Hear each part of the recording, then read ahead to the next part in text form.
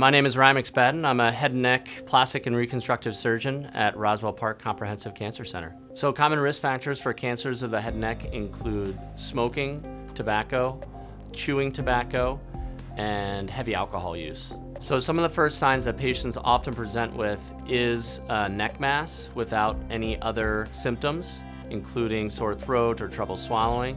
Other signs and symptoms that are early include a lesion in the mouth or a discoloration of the lining of the mouth called leukoplakia. While some of those are general symptoms of head and neck cancer, there are symptoms specific to the different sites of cancer within the head and neck. The symptoms of an oral cancer usually consist of pain in the mouth, a lesion on the tongue or elsewhere in the mouth. Sometimes the lesions can be friable, meaning when you go to brush your teeth, you notice a little bit of blood in your spit, or if that lesion is associated with a new lump or bump in the neck. Symptoms of a throat cancer can include a lump or bump in the neck, trouble swallowing, feeling like food gets stuck, unexplained weight loss because of the trouble swallowing, or sometimes a change in the voice where the voice is more hoarse or rough.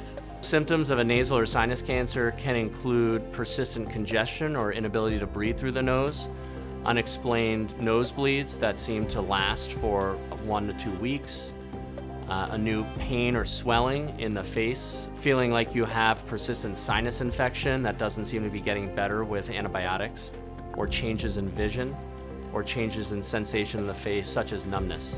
HPV is associated with cancers both of the oral pharynx, the tonsil and base of tongue, as well as some sinonasal cancers. HPV is really a virus that most of the population has been exposed to at some point in their life, and we're still studying how it becomes reactivated in some patients and can cause cancer. So patients who have an HPV-associated oral pharyngeal cancer, which can include the tonsil or the base of tongue, are much more responsive to treatment, whether that be surgery or upfront radiation combined with chemotherapy.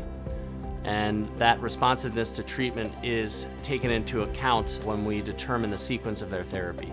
If a patient has any symptoms that are persistent for 1 or 2 weeks, including a neck mass, trouble swallowing, pain when they swallow, or if those symptoms seem to be worsening after 1 or 2 weeks, the mass is getting larger, the trouble swallowing is getting worse, the pain is getting worse, then they should seek care for appropriate workup by their primary care doctor.